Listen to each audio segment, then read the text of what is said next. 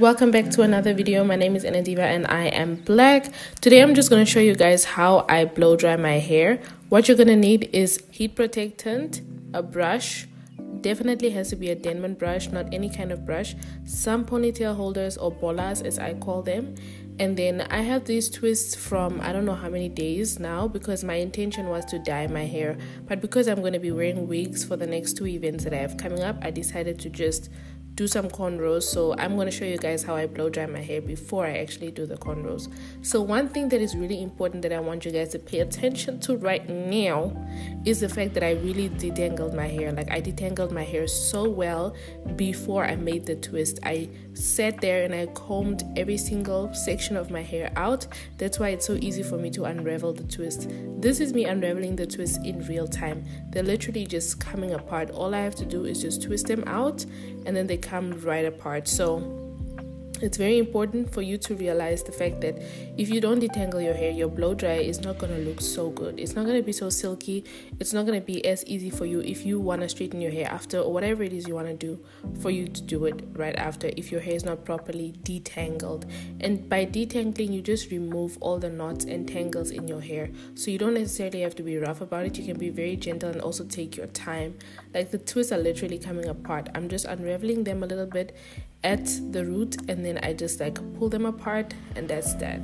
And also, if you don't have heat protectant, I would suggest you get it first before you blow dry your hair, because a lot of times I see the mistake that natural hair girls do is that you blow dry your hair with no heat protectant. That's why your curls or your coils disappear afterwards.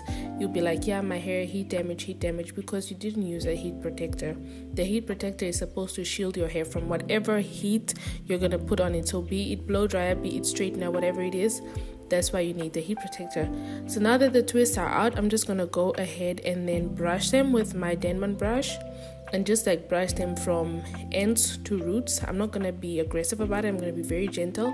And also you can see this is in real time, so you can see how much I'm taking my time, how slow I'm going, how gentle I'm being, just to get the knots out. You know what I'm saying? Like not too much, no wahala, okay? No too much stress, chale. Just chill. So after you've detangled your hair, you just take some heat protectant, you spray the section that you want to blow dry, and then you just blow dry your hair. So I brush it a little bit before with a brush, and then I just use the blow dryer and I do what is called tension blow drying. So I just take my fingers and I stretch the hair, as you can see, and then I just run the blow dryer up and down the shaft. It's very important also that your blow dryer is facing downwards so that you can close the cuticles of your hair as you are blow drying. I don't know if that makes sense, but that's what I saw on this other YouTube channel that I watch, Deeper Than Hair TV. I'll put it in the description box. But if you blow dry your hair downwards, that was really a game changer for me, because it really helps the hair to like really be detangled and really be stretched. So I just use my fingers. I don't really use a brush. I only use a brush probably at the end of the section or in the end to like brush my whole hair when I'm done with the whole blow drying vibe. So I'm just showing you guys for reference so you can see the technique and how much patience I'm really taking. Also, I don't want anybody to talk about the color of my hair, because what the fuck is this, girl? It is not giving. It is giving Zimbabwe. But it is not giving. That's why I wanted to dye my hair in the first place. I already bought the dye and I was going to do it, but I just thought, you know, I might as well do it later, because I don't know what it is about red hair dye, but it just bleeds out so much. Every time I wash my hair, the color would come out a little bit. Even though I wouldn't use so much shampoo and I would like only focus on the roots, it just wouldn't still stay in my hair. I don't know what I need to do. If you guys have any advice, please let me know how I can keep the color in. But yeah, I'm just going back in and I'm doing exactly the same thing, putting some heat protectant, using the brush, and then facing my blow dryer downwards, and then just tension blow drying all of that.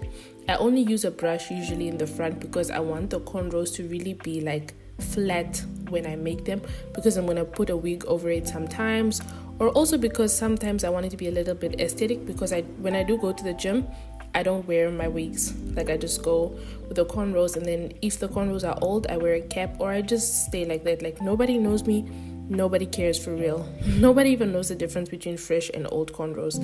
So yeah, in the end, like I said, I just take the brush and I just go over what I did already, just to make sure that everything is as detangled as I thought it was gonna be. And you can see like how easy it is and how smooth it is and how much it's giving Pocahontas, honey. Titanic in this bitch.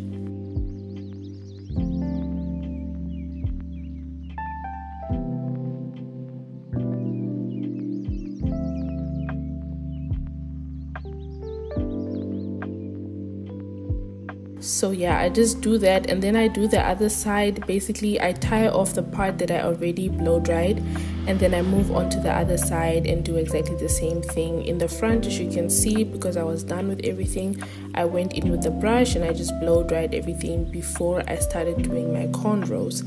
I really liked this technique. I liked the fact that I did the twist before and then I came back in and blow dried, because usually I would just wash my hair and then blow dry it when I got out of the shower, but this time I had the twist in for a few days and then I blow dried it today. I feel like it kind of works, but then I also feel like my hair was quite dry. I'm not gonna lie, I wasn't expecting my hair to be looking so dry. So I made a little bit of effort for you guys. I hope you appreciate it.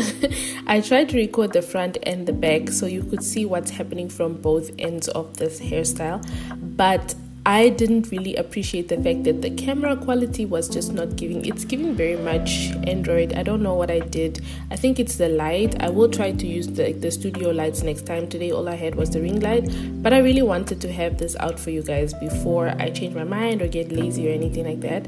Of course, we will be testing and trying and seeing how we can change things throughout.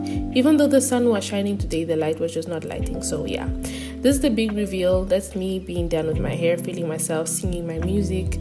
I really appreciate the fact that I didn't give up. I didn't have a bad mood. My spirits were up, and yeah, I hope you guys love it. What do you think? Give me some tips. Are you gonna try this? Please tag me if you do try it. I would love to see it. I'm available on Instagram and Facebook. Ciao.